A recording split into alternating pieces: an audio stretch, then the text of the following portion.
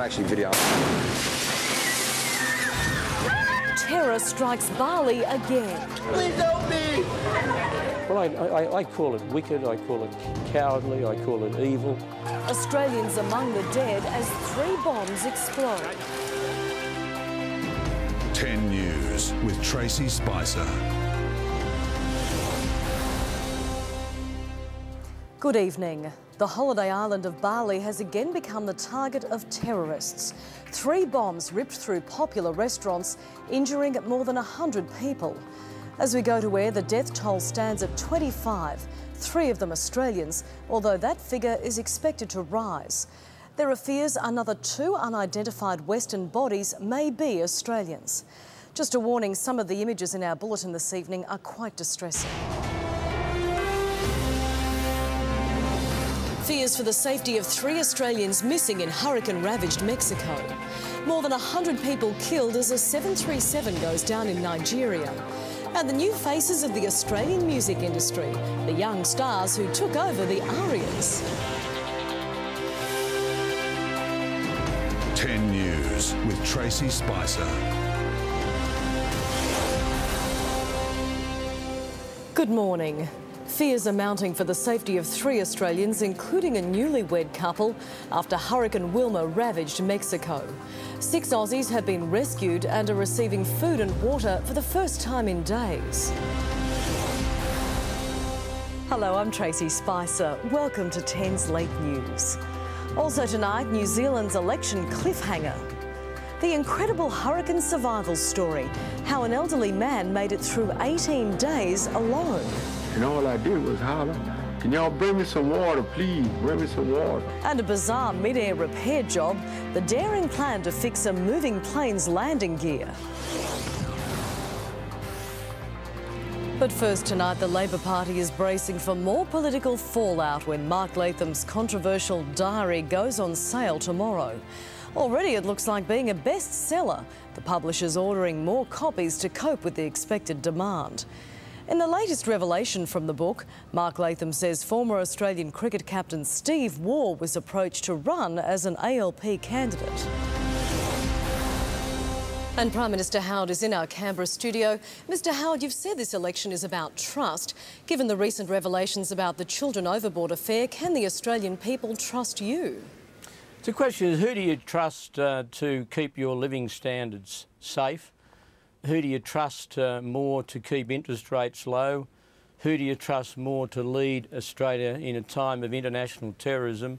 And who do you trust more to keep the budget strong so we have more money to spend on health and education? It's that kind of trust, the trust that people have in me versus Mr Latham to deliver a strong economy, to keep living standards high, to keep interest rates low, to keep the budget strong so we have more money to spend on education and health. We have a track record. In the past, people have trusted us and we have delivered, and so it will be in the future. We can be trusted more to deliver a strong economy and to keep living standards safe and to keep interest rates low. Labor in the past has always presided over high interest rates, big spending, big budget deficits. We, by contrast, have kept the budget strong, and it's because of the strength of that budget that we can now afford to spend more money on health and more money on education. That's the kind of trust of which I speak. Back on the Children Overboard issue though, Mr Howard, just on the Children Overboard issue, Mr Latham says you're calling an election now to avoid further parliamentary scrutiny on that issue. Are you running scared? Oh, I'm not doing anything kind. Tracey, all of those things will be taken into account by the Australian public when we vote. But this election, Tracey, is about the next 10 years. It's not about the last 3 days of the last election 3 years ago. If Mr Latham wants to wallow in the past, let him go ahead and do so. I'm going to spend the next 6 weeks talking about the future of the Australian people over the next 10 years. That's what the Australian people want to hear about. You speak of the next 10 years. What about the next 3 or 4 years? When will you hand over the reins to Peter Costello? Tracey, I'll remain leader of the Liberal Party if the Australian public are kind enough to re-elect me. I'll remain leader of the Liberal Party for as long as the party wants me to. So finally, the Australian people can't trust you to serve a full term. I'll remain leader as long as the Liberal Party wants me to. I have poured myself into this job over the last 8.5 years, and even my fiercest critics know how committed and focused and dedicated I am. Mr Howard, thanks very much for your time this evening. Thank you. The kindness of strangers has helped Adelaide newlyweds start a new life together. Bride Laura Cox never thought she'd see her wedding day. But after a double lung transplant, she and sweetheart Steve have tied the knot. Their guests also living proof organ donation saves lives. Even their tiny attendants have had life-saving transplants.